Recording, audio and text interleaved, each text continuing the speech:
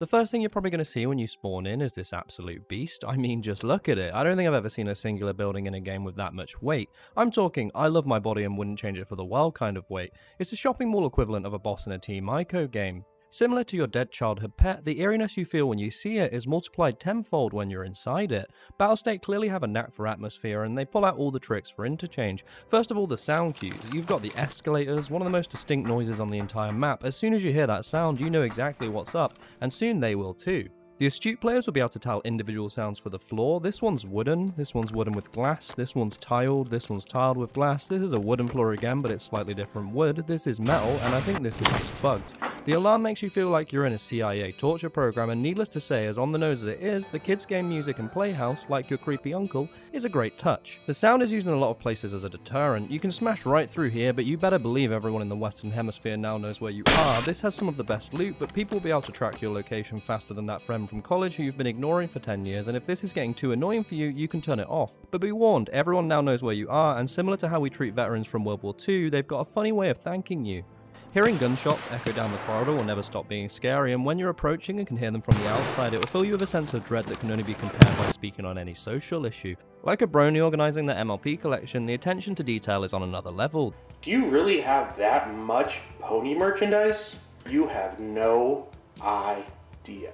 The main theme being around risk and reward. A common theme with Tarkov maps, but specifically spotlighted on Interchange. Around here you basically have the Tarkov equivalent of putting all your money on zero. You have a 1 in 36 chance of making it out big, but most of the time you're just going to lose it all and have to explain to your wife why you're so angry.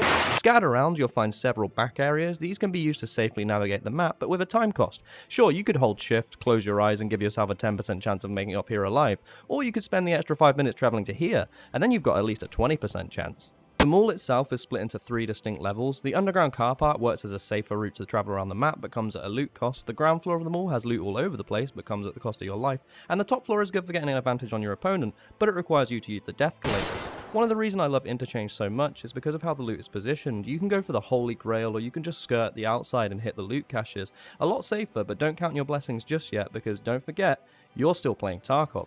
As well as the smaller shops from within the mall, you have the 3 big players. Ollie is half of PC World stock, probably why the wires are so expensive. Here's an idea, let's literally put no loot in here, and this is Havol.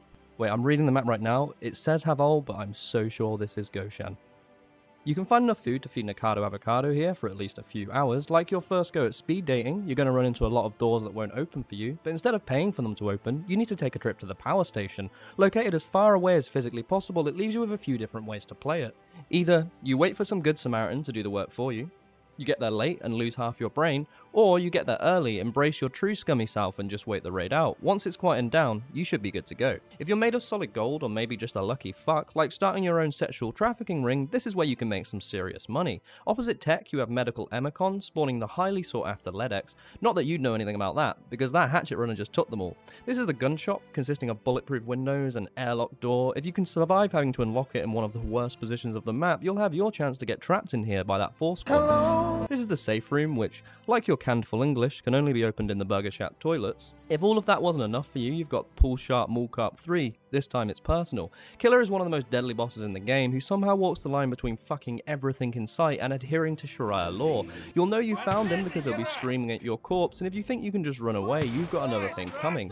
In some twisted game, Ragman will task you with killing this guy 100 times. It might be hard to believe, but I've actually done this quest before, and yes, it was so worth it. If you do manage to take him out, you could have a shot at a red keycard, although like the female orgasm, I think this might be more of a myth. Here you can extract with a friendly player scab, but mostly you're just going to be trying to dodge bullets from AI you can't see. Like that girl on Instagram who has that star sign in her bio, the whole looks promising, but it leads you to a heap of problems.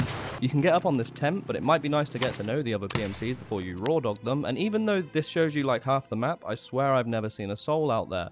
At night, Interchange has the ambience of a child's beauty pageant. In other words, it's a fucking horror show, from the well-placed mannequins that just won't stop rising my blood pressure, fog that doesn't really make any sense, and all of these dark spots that you'll find me hiding in. It's a recipe for the scariest thing since China cloning those monkeys. All I'm saying is I hope you brought your flashlight and a spare pair of underwear that's not soaked in piss. All jokes aside, Interchange is clearly a map that's very well thought out. From loot placement to extracts to secret passages, this is truly a map brimming with character. It fills you with a feeling you can't get elsewhere.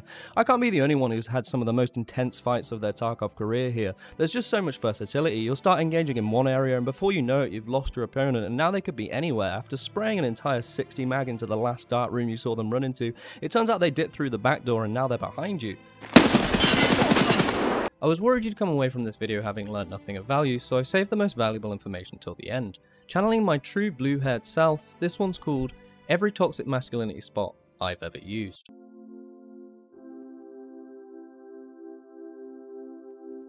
Pipe is when you're feeling really fucking cruel.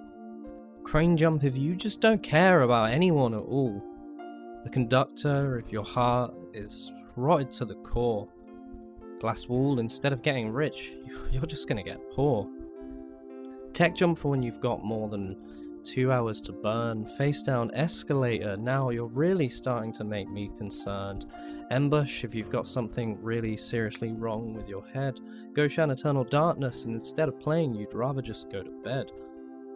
Emacon Guardian Angel, to ruin someone's day. Hole in the wall trucker, I think you might be gay. Blick.